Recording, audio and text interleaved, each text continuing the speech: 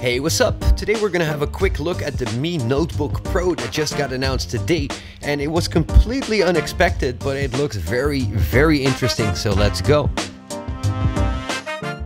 The Mi Notebook Pro is a much more professional grade notebook as compared to the regular 13-inch Mi Notebook that has been updated last month.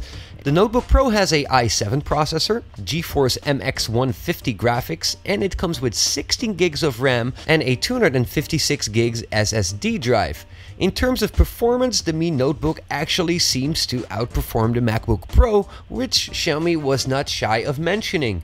Its keyboard has keys that are slightly higher than the MacBook, and it actually feels really comfortable to type on. It's also got a lot more ports, including 2 USB-C, 2 USB 3, HDMI, and a SD card reader. The screen seemed a bit more glossy over Apple's Retina display, but with those extra ports, you should not have much trouble hooking up a second monitor if needed.